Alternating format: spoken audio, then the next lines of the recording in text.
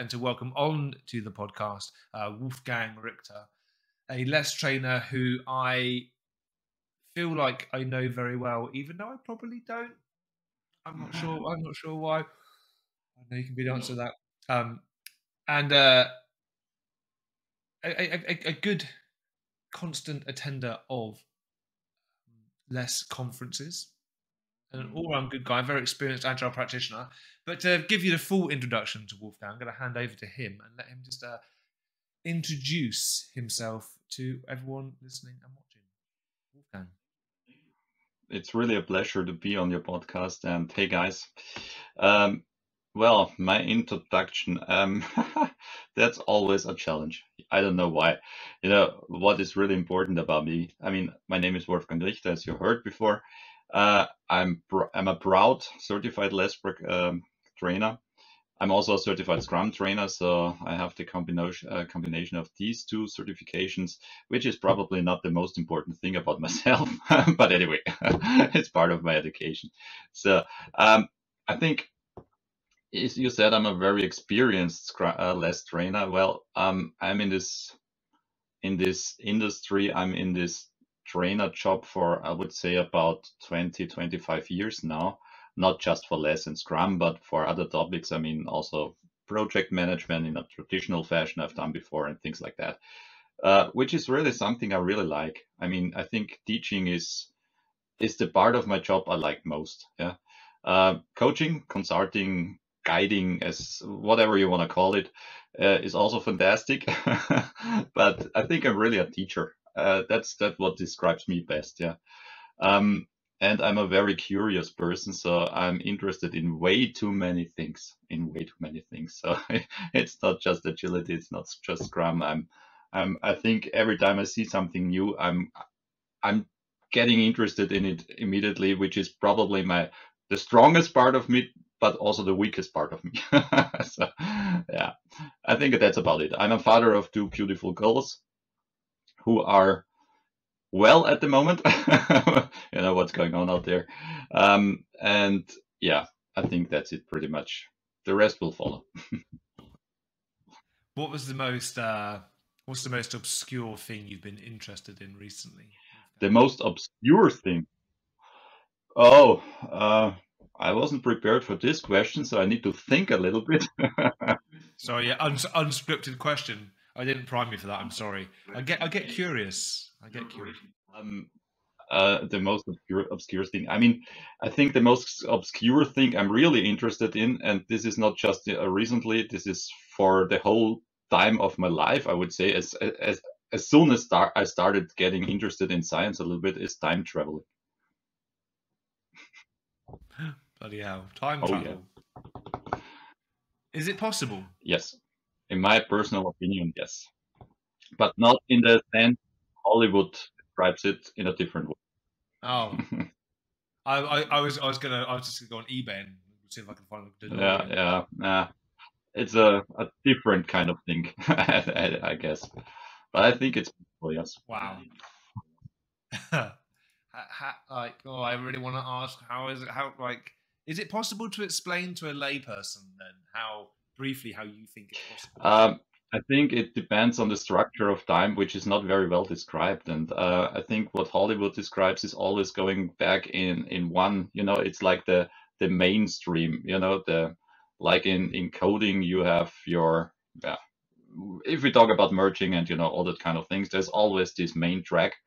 And this is what Hollywood describes mainly. But I think time is a way more complex structure, which means you can go back and forth in time, but that means also you relocate at the same time. So I think it's almost impossible to go back in time and to return to the place you've been before. I think that's almost impossible. But if you think about it like a river, like many rivers flowing side by side, you can go from one river to the next one, but it goes also up and down and back and forth. So you can jump in the water, but the water is constantly changing. And that's the most complicated thing. But you can change the river. Yeah. So that's why if you go into the past and you can't come back, that's why we haven't. Maybe, yeah. That's maybe the reason. Yeah. Maybe because it's all happening in Yeah. another river. Okay, as much as I would love to explore that more deeply, I think It's a different story. yeah, it's a different story to cover.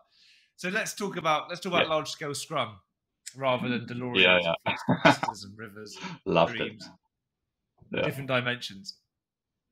So the question that I like to start with is always around an elevator pitch for less, and it goes. I wonder, should I have chosen a different question? I'm not sure because I haven't had many really solid elevator pitches. So I normally do a little bit of a setup and explain how you're walking into a big building. It's the company you've always wanted to work with. You're so excited at the opportunity to be there and work with this company. And there's like 60 floors. You get into the elevator. Lo and behold, the CEO is there. He's on the fence. He's on the fence. He's not too sure about LeSS. I'm going to add a bit more qualification. They've already looked at their problems and they see that LeSS could be helpful, but the CEO is still a little bit unsure. You've got your elevator journey to pitch to him or talk to him about LeSS. What would you say? And I was prepared for this question. So I noted it down because elevator pitches are really interesting because you have to come to the point, which is probably the most important message to this person who is with you in the elevator. And if you talk about the CEO, of course, they are not so much interested in long sentences, in long descriptions, explanations, specifications, whatever. So I thought about myself, what would I love to hear if somebody talks to me and wants to make it more interesting for me to ask more questions about it, probably to make a decision to do it someday. And I think it has to be at only 2 sentences. And I thought for myself, what are these 2 sentences, or maybe 3, right? And I noted it down because I wasn't able to remember it, to memorize it. So I have to read it from here.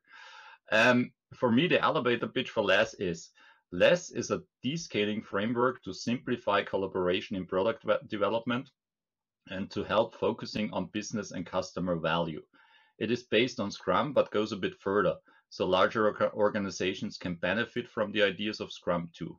And I stole a sentence from a marriage counseling organization and adjusted it to LeSS.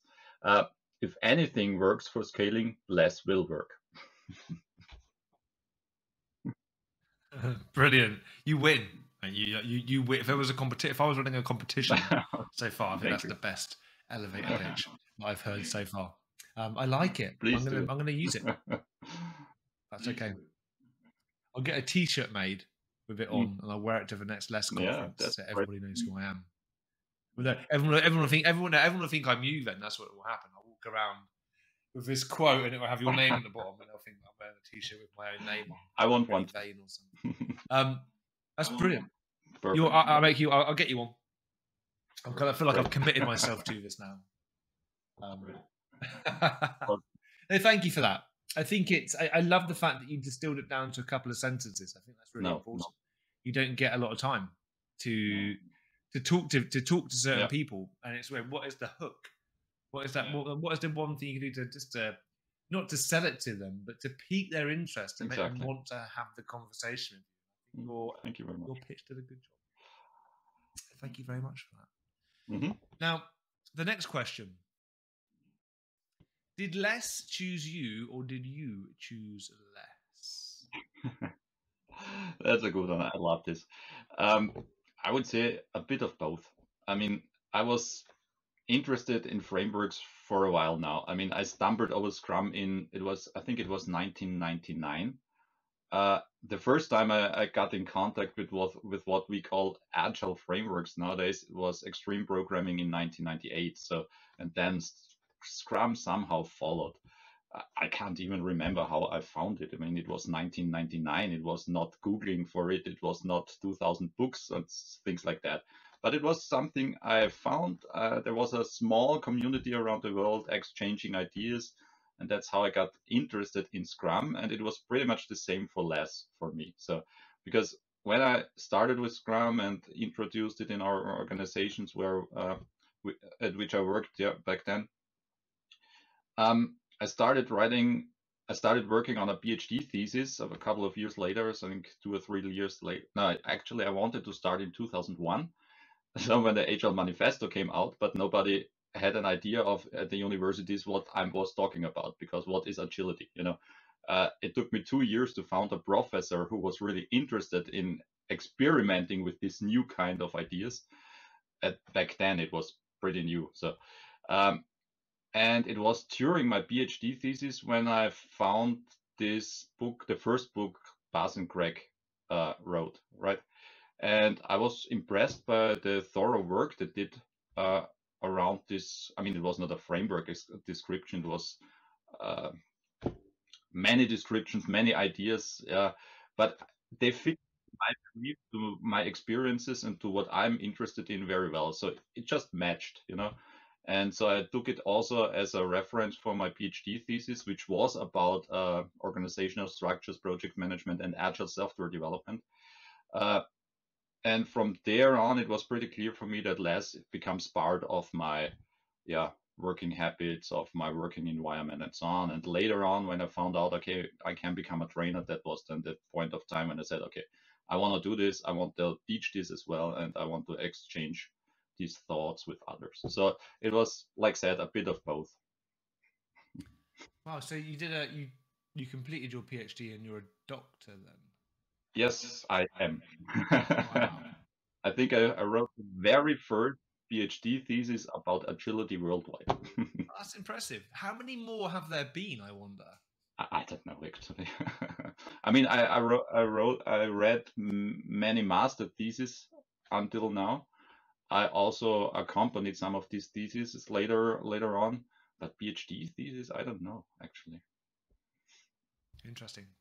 I wouldn't even know where to begin looking. Well, no. So your LeSS trainer case study. What was your case study? My case study was about the Merkur Insurance Company. Yeah. This is also my favorite one. I think this is one of the questions. So just to jump to this question, if you want to ask me that. Yeah, do it. No, let's go. So the question you're referring to is what was your favorite LeSS adoption? Yeah. Yeah. Answer it, please do.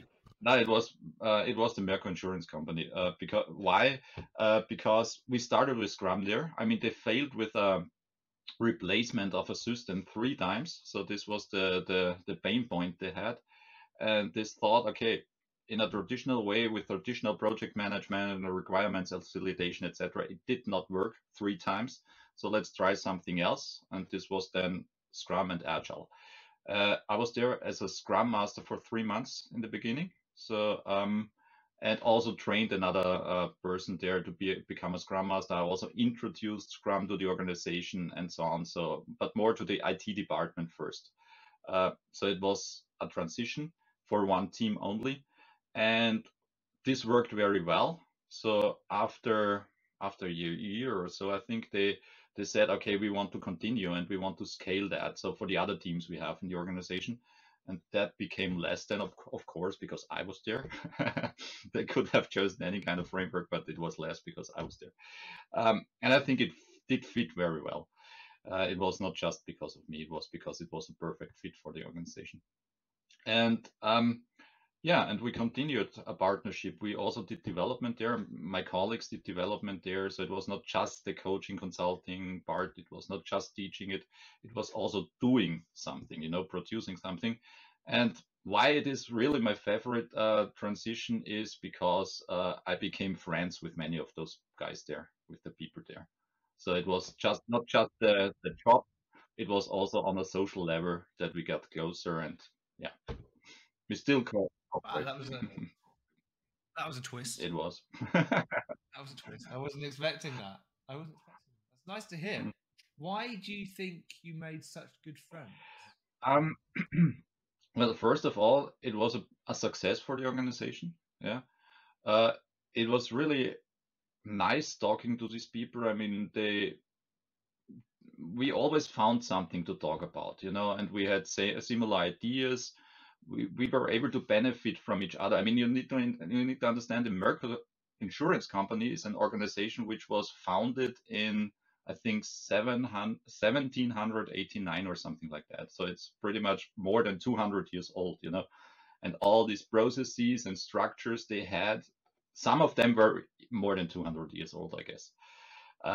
So that means I did benefit a lot from this situation because I haven't been working in an organization which was that old, you know. So I learned a lot from them, and they learned a lot from myself. So it was an exchange, a beneficial situation for both parties. I think that really was important for our friendship to grow. One question, I don't really delve into these types of things, but I'm curious. I don't know why I'm curious about this today and not other days. Were you able to achieve what we would call in LeSS a perfect definition of done for the product you were working on? No. Did you get close? Yes. But there's always one element which is not, I mean, what is perfect? I mean, this is a philosophical question, I guess. We can't have another podcast about what is perfect. No, seriously, I mean, what we want to achieve is very often that we have really at the end of a sprint something we call done, and there is no work left. Yeah, no undone work, as we less people call it. But what we were not able to integrate is DevOps, I mean operations. But this has also some legal aspects behind it. So I think there is in every transition, every situation, there is at least one element which cannot be incorporated into the definition of done for whatever reason.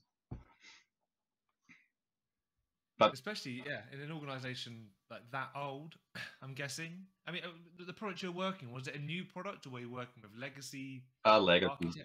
Legacy.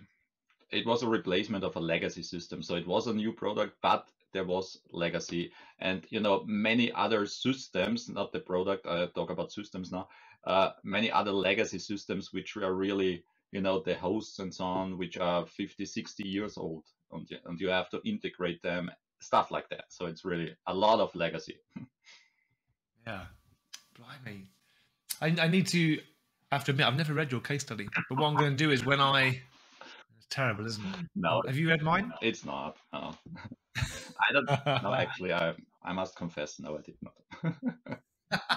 But I sneaked into each of the case studies for a couple of pages, but not entirely. Yeah. And the case studies just, I don't know, I feel like they just keep getting longer and longer as well. You know, I was contemplating maybe going for the BMW one and trying to make a little summary of it for myself. Yeah. Points. But I will go, when I put the link to your case study into the show notes, I will absolutely give it a read. Cool. Because, yeah, why not? It's about time. I need to read it. I've got all these books in the back, but I find it easier with a physical book. Yeah. For me too. You know, looking at a screen, I find it a little bit. It's for me the same, yeah. Well, thank you for that. So your favorite LeSS adoption was your first? It was, well, I wouldn't call it my first, actually. I mean, officially, yes. But like that before, you know, all these experience, everything which was written in the books, Bas and Greg's ideas, it was the same thing I did before I even knew about LeSS. So I would not call it my first LeSS adoption. It was just the first one which was called LeSS adoption. I think that there are, me and Jürgen de Schmidt spoke about this,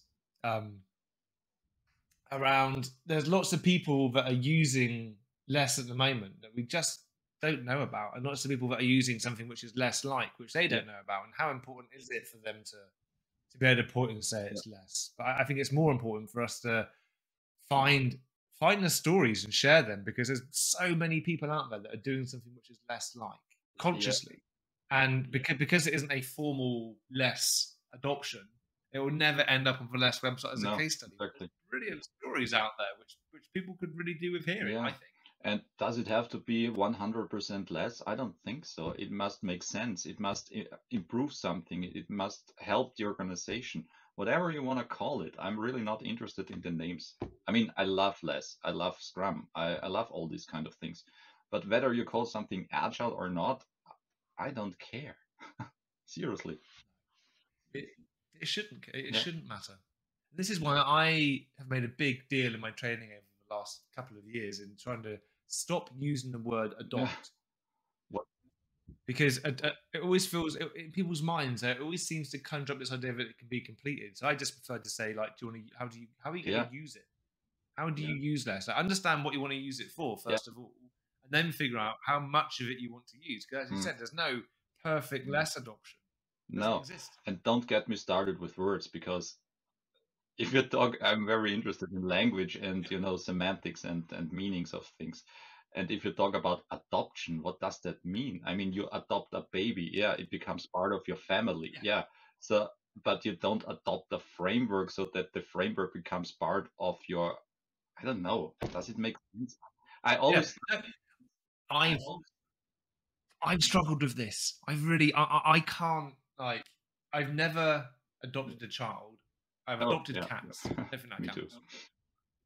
But I've got a friend of mine, a really good friend of mine, who's probably one of the best humans that I've ever met, and he's adopted some Mhm. children, quite a few children over the years, and I want to talk to him about it because my guess is that when you adopt a child, they become part of your family, and you don't always say, "This is my adopted son or daughter, my adopted child." They just become part of your family, and the Yeah, adoption is done. It finishes, and then you want them to be. You want to see yourself as an yeah, entity, as a family unit. I think this is why I prefer using the word "use" because I haven't thought of a better word yet. Because it tweaks the way that people think about it. And you're right, because there's no perfect LeSS adoption. You can't, like, perfect definitions of done are yeah, really hard absolutely. to find. So you will never have a perfect LeSS adoption if you don't have, if you're having a perfect Yeah, definition of done. I'm wagging my fingers around for hmm, like speech brackets here. So I think it helps people make more considered, intelligent choices if they're not hung up on just trying to yeah. use every piece of I mean, you know, for me, less is a a vision of perfection. A perfection vision. We have this concept in less anyway, but not just in less, of course. And I think I don't have the exact quote for that in my mind at the moment, but I think Bruce Lee was one of the guys who said a vision is something you probably never can reach. Yeah, you can never get to that state, but it gives you the direction to aim for, and it helps you to aim for it. Yeah, it makes you more focused and concentrated on your track, on your way, on your, yeah, on the orientation. But do we need to reach it? I don't know. It's always a journey. The journey means it's a lot of steps in between. And if it takes 100 steps to come to the perfection, maybe 50 is good enough. And then it's not 100% what we would call probably LeSS or Scrum or whatever. And it's, yeah. it. Yeah. And just to round this off, and that's the thing that depresses me a little bit, is that some of these great stories, some of the useful experiments, some of the great tales of things that have gone well and bad, that Hmm. great opportunities for learning won't ever end up as a formal case study. So this is why I'm on a bit of a mission to try and discover some of those LeSS stories. So if Hmm. you have a LeSS story that you want to share, or a LeSS like story, or even a story about how you think LeSS is terrible because it made things go wrong, I'd love to hear it. Go to Okay. lessmatters.co.uk. There you can get in. Anyone can get in contact with me there, and just like Okay. spam me with LeSS I stories, and think, we'll get you on. yeah, I will. Spread the word, Wolfgang. Okay, so for those listening, we are going to have a short break. When we come back, we'll be finding out what's the one thing about LeSS that Wolfgang loves above all others. So sit tight, listen to a little message, and we'll be back. It's not actually a break; it's a fake break. Okay. I'm going to welcome them back now from the fake break. I might not even Okay. edit this bit out on the video. I might leave it in for Good. comedic effect. Okay. So that was the maintenance break. So yeah, no, nice. You ready? I should get some good jokes to tell during this, and then it means I won't have to edit it out. I can just try and be amusing. But unfortunately, you probably suffer from the same problem as me. All of my jokes are terrible since I've become a dad. I mean, they were pretty bad before I became a dad. Now I can't help you out with that. funny. It's not. Yeah, my jokes. I don't know. I can't even remember jokes. I've only one joke I always tell. This is my favorite one, but I'm not sure if it works in English. It's in German. Actually, it's international language because it's not even English or German. You want to hear it? No. But it's a little bit. It's for people. I think you have to be older than 40 to understand it, I guess. Yeah, I'm there. That's me, man. I know I don't look it. You can remember telegrams. What is it? I'm not talking about the app. I'm talking about real telegrams. Yeah. And there was, this telegraph station, this post office, whatever it was called back then in these years. And there was a dog going to this post office, and he wanted to send a telegram to a friend. And he said, okay, here is the text. And he sent it to the clerk there. The text is woof, woof, woof, woof, woof, woof, woof, woof, woof. And the guy in the post office says, well, if you have one more woof, if you want to send one more woof, it gets cheaper because it's 10 then. And the dog says, well, then it doesn't make any sense anymore.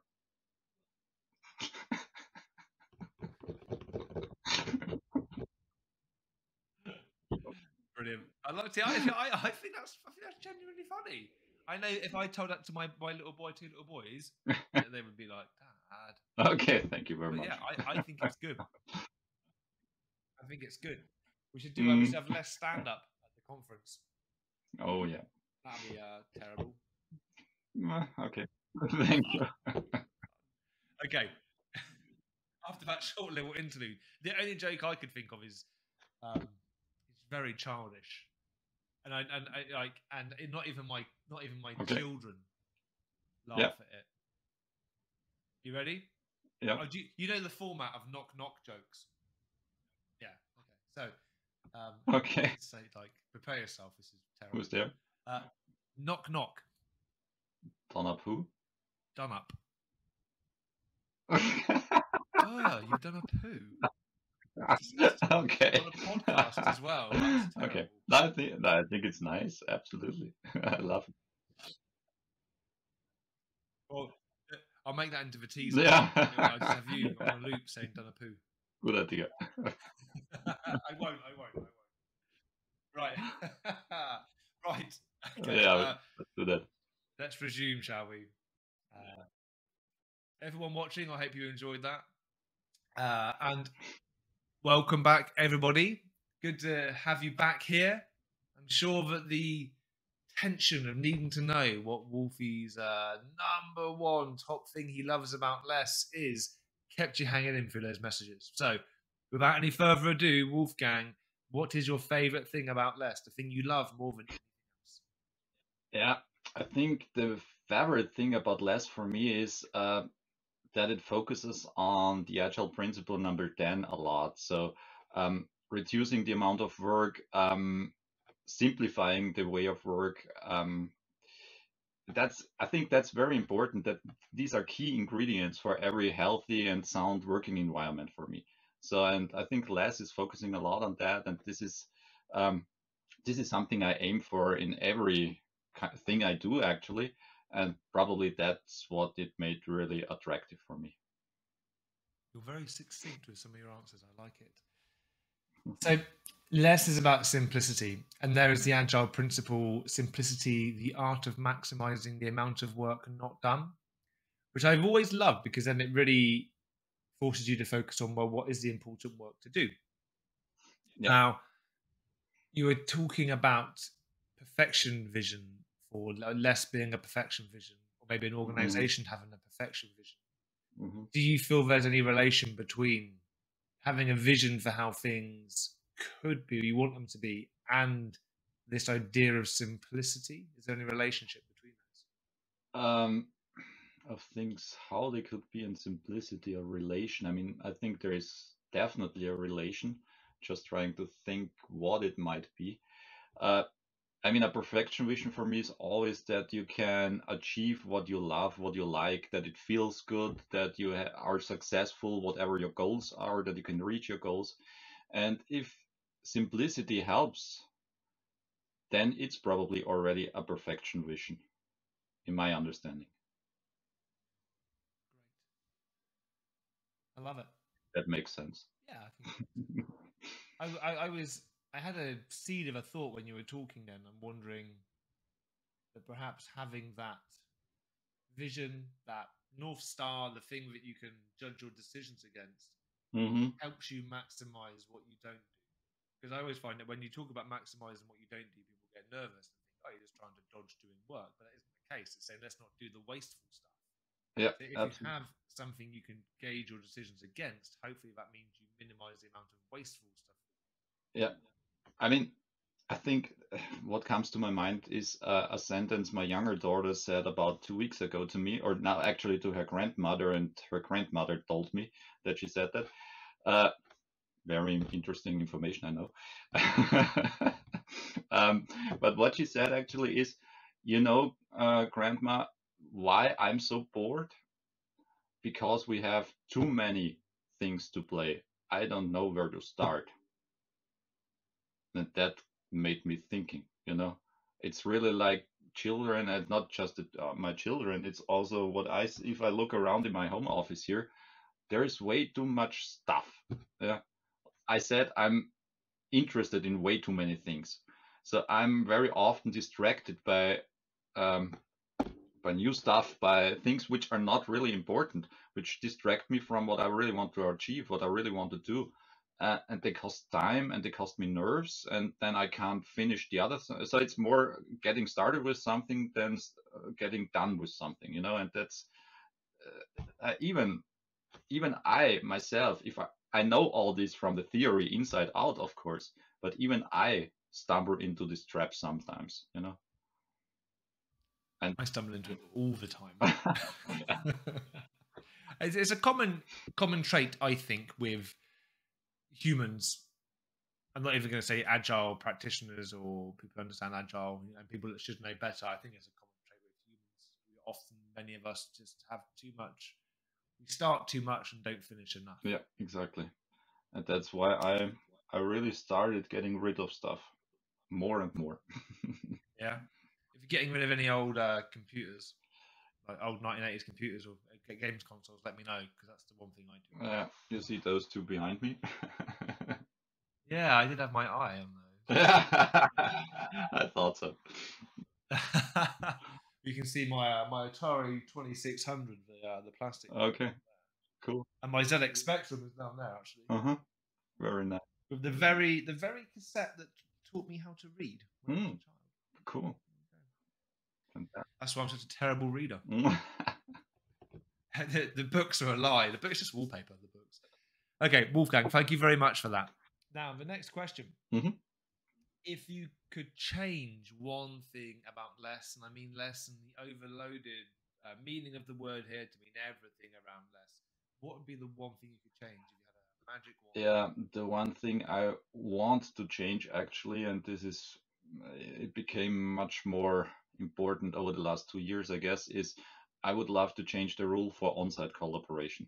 Yeah, I mean, the pandemic changed the rules of the game a bit, and it's sometimes just impossible to be in the same room, or not safe, or probably sometimes even not required, because I think what the pandemic told us is that on-site collaboration is very important for certain tasks, yeah, but for other tasks it's absolutely unnecessary to be in the same room. And if you do a cost and benefit calculation behind being in the same room, that means traveling, and also the economic impacts you have, uh, all the impacts which could occur because you're sitting on a plane and going from, I don't know, Vienna to London or something like that. Is the cost benefit ratio then positive or negative? And I think that needs to be taken into consideration if we talk about on-site collaboration, and that's the best thing. It's not the best thing for everything. There is nothing in the world which is like a silver bullet for everything. It doesn't exist. There's not one medicine for the cure of every disease. You have to be aware of the situation. You have to be aware of the requirements of your surrounding, of your boundaries, etc., etc. And like I said, for certain activities and tasks, on-site collaboration is the best way of doing it. For others, it's even worse than being not collocated. Yeah. And I think that's why I would like to change this rule, because it shouldn't be a rule. It should be a recommendation, but for certain aspects. Mhm. Yeah, it's interesting because then the rules are the rules, just recommendations anyway. Should it be a guide rather than a rule? I don't know. I agree though that I think with when people see rules, they see it as prescriptions, something that they Hmm. should do. And I think there's probably other less rules that people could get really excited about in addition to that. But because of what's happened over the last couple of years of the pandemic, the co-location one has got a lot of Hmm. attention. And I think we have to accept that. And you're absolutely correct. I thought there was some stuff where it is much Hmm. more effective. I was doing some work yesterday with a guy called Frederick. Yeah. Hi, Frederick. He's probably watching or listening to this, thinking, Mm. yesterday, this was months ago we spoke about this, because this is where we're recording this in March. Me and Frederick were talking about modes of interaction, and we were saying, well, there's collaboration, where generally speaking, unless you've got brilliantly strong relationships, it's always going to be nicer and probably more enjoyable and effective face to face. Then you've got cooperation, which it's good to do face to face, but maybe you could cooperate. On. I listened to an interview with Ari van Bennekom last year, Yeah. and he talked about face-to-face conversation and what they had in mind when they said face-to-face conversation, when they wrote the Agile Manifesto and the principles and so on. They didn't talk about collocation. That was not what they had in mind, he said. What they had in mind was face-to-face conversation, so that you see each other, as we do here now. Actually, he said that's already face-to-face conversation. You can still improve it, probably, Yeah. to be in the same room. Yeah, maybe. But face-to-face conversation, what they had in mind is also like in this digital version. But then I think for every person that you add to that digital face to face, it slowly takes something away. Because just me and you, it's fine. And then we add another person, another person. There's a lot to take in, or people don't want their cameras Yeah, on. but The light shining in, you yeah, can't but see that's them the same properly. if you're in the same room, but it's just a different kind of distraction then. It's always a distraction if you have more and more people. If you have 20 people in a room and nowadays somebody starts coughing, everybody is distracted because this person could be sick, right? If you start coughing on the other end here, I don't care. I mean, I care if I hope you're not getting Very sick, true. but Oh yeah, thanks. sorry about Okay, so the one thing you'd like to see changed around less would be the yeah. co-location.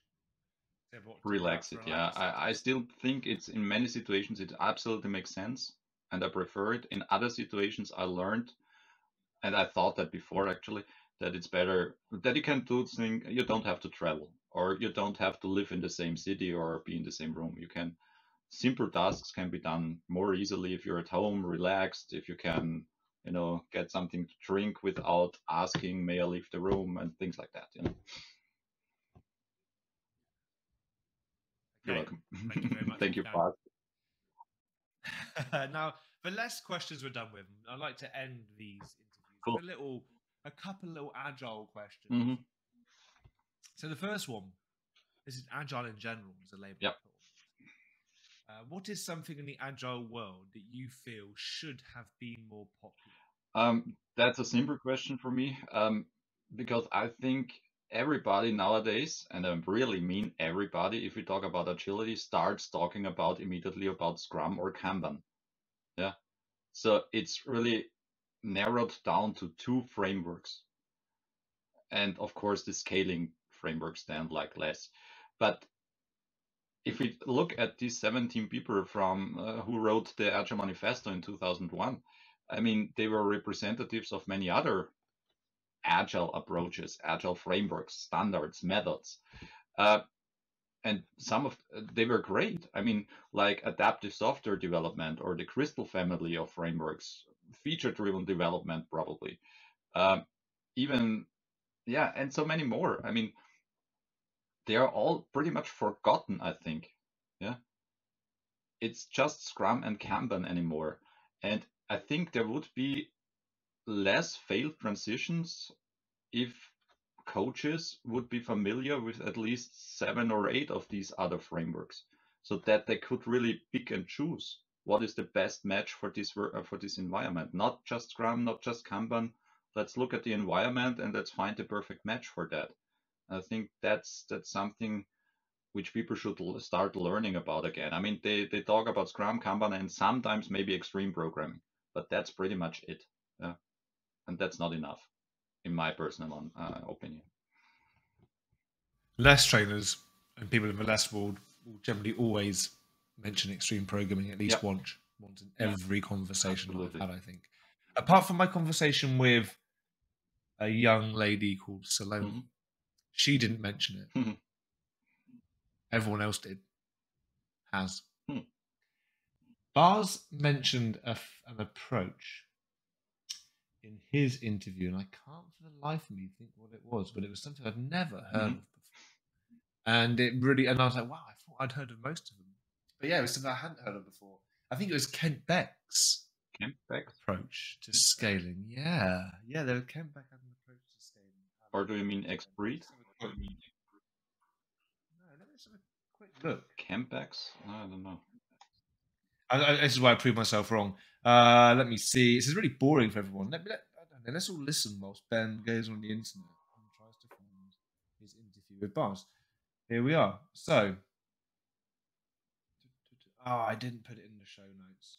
I'll add it in the show notes to this one because I really can't remember what it was he said. But yeah, there was a framework that I'd never heard of, and the one that he had tried with Craig, I think, at some point.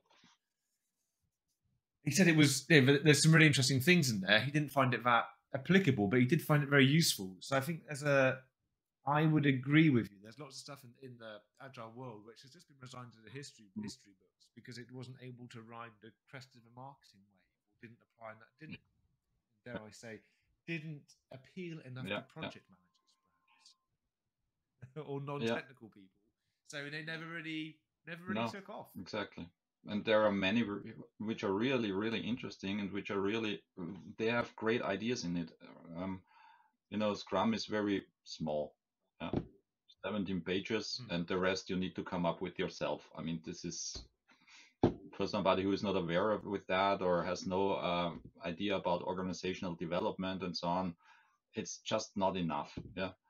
And like I said, in other frameworks, you could probably pick some elements of the other frameworks and add it to maybe to Scrum or Kanban and create something which works for your working environment. But that's exactly what we should do. We should have this toolbox as if you're coaches and if you're accompanying transitions, adoptions, transformations,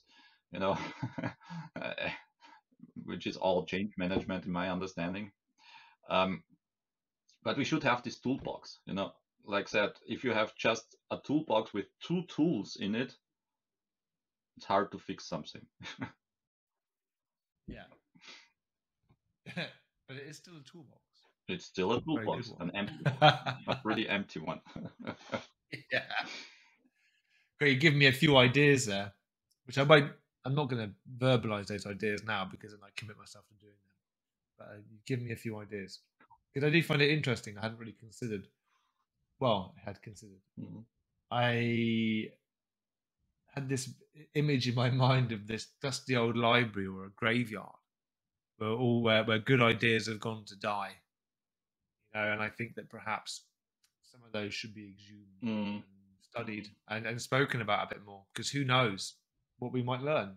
I would definitely learn something. I think most people would learn something. Absolutely. And I think what is also important for people to understand if they are trying to help organizations with an transformation, transition, is that they need to understand the status quo of the organization. So that means not just agile frameworks, but they need to understand what are standards and methods. Where are they at the moment? What's the starting point? So what exactly needs to be changed? I think that's missing very often because people started, let's say, 3, 4, 5 years ago, became agile coaches, which is great, of course, but it's not much experience yet already. So if they haven't been familiar with like traditional project management or traditional organizational structures, matrix organizations, etc., it's hard to understand. This is one of the issues. Like I love the IC agile coaching syllabus. I think it's a good Yeah. introduction to individual coaching. I think it's a bit rubbish when it comes to team coaching. So I've rewritten my course so that it's actually more useful for team coaching and try to make it a whole team coaching course. But then I like what it's got there, but it's based on this premise that you're a experienced agile practitioner first, and then this is being built upon that. I don't know how many people have heard me talk about this in other podcasts, but how many agile coaches at the moment have ever written a line of code or tested any software or ever actually sat down and had to refine a product backlog item with other people and then taking that through to the point where someone's telling you that actually it isn't what they wanted and it's in production. Or it is what they wanted, and get the jubilation of knowing that you've solved a problem for someone. I wonder how many people have experienced that as a proportion in agile coaching. Which goes back to the philosophical question again: what is agile coaching? I mean, or if you're a surgeon or something, is it necessary that you have broken your leg before that you can fix a broken leg? I don't know. I love that, by the way. That's brilliant. There wouldn't be many doctors, would there, if that was the case? So before you can operate on a brain tumor, that would really limit the number of people that were able to then operate brain tumors, which would make the world a much darker place. I don't see agile coaching as a profession anymore. I see agile coaching as an industry. It's an industry, and people are, because it is unregulated and it is not controlled in any way, people can behave however they want within the industry. And I think that's part of the problem. And I stopped calling myself agile, being an agile coach, as I call myself an agile guide. Which is nicer than some of the names. I've heard many a name for agile coaches, guides. Some of them, I must admit, have made me shudder a little bit. Really? I'm not going to share them though, because I'm pretty sure those words have only been used by one particular person. I wouldn't want to out them. But yeah, I am also guilty of calling myself stupid things and doing stupid things for the people. I am perfect in this by any stretch of the imagination. I've always tried to avoid calling myself an agile coach. Other people will call me an agile coach. I teach an agile team coaching syllabus. But I would never go out and call myself an agile coach, because I think it's just become jargon. Because it's this big homogenous blob of people and industry now. At the moment that organizations turn their hand to producing agile coaches, unfortunately, it becomes a commercial product you're working in that industry. Anyway, last question. What do you think is going to be the next big thing? Do you have any clues or tips, something you've seen which you thought, oh, no, maybe this has got, I think for good or for bad, it's going to be very popular? What is the next big thing? Honestly, I don't know.